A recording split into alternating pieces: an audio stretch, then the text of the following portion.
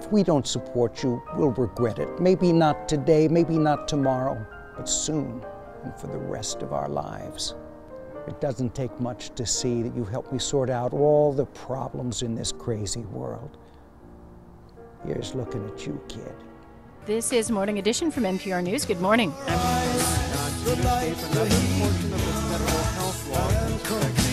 The Affordable Care Act now requires most health insurance plans to women's preventive health services, including coverage of birth control at no.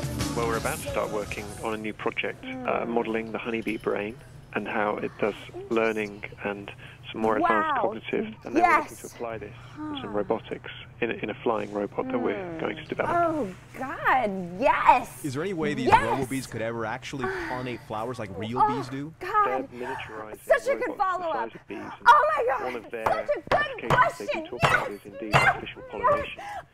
So, you know, maybe we'll see that in the future. Thank you so much, James, for joining us. Thanks very much. I'll have what she's having. Watching stars, without you, my soul cries.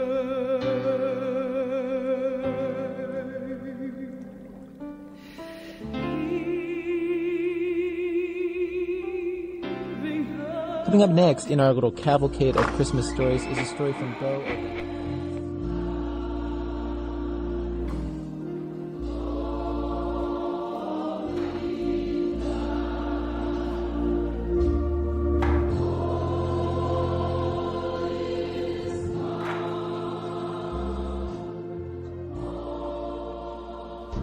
We live in a cynical world. A cynical world. And radio is a business of tough competitors. I love you. Thank you so much for coming back to Fresh Air. I really appreciate it. You complete me.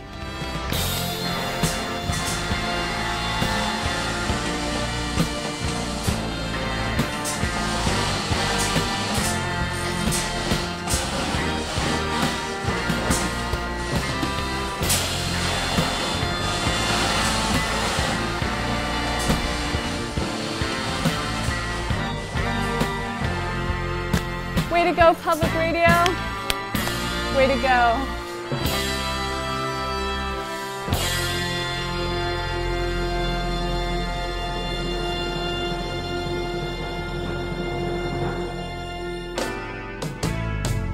Love lifters up where we belong, where the eagles cry on the mountain high.